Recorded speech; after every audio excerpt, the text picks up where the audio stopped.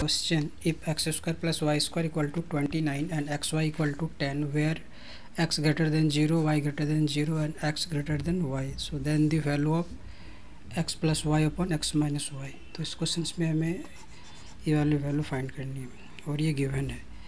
एक है x square plus Y square is equal to 29 और ये एक्स वाई इक्वल टू 10. तो इसको हम 2 से मल्टीप्लाई करते हैं बोथ साइड, तो ये 20.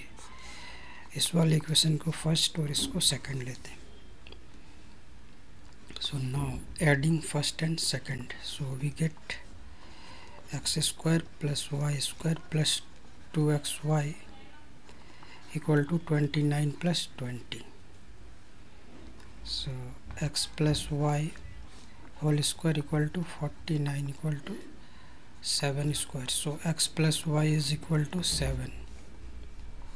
और अब हम फर्स्ट इक्वेशन में सेकंड को माइनस करेंगे, तो ये होगा x square plus Y square minus 2xy is equal to 29 minus 20. तो इसको हम लिख सकते हैं x minus Y whole square equal to 9, so 3 square. So x minus y equal to 3. So therefore x plus y upon x minus y is equal to 7 upon 3. Answer.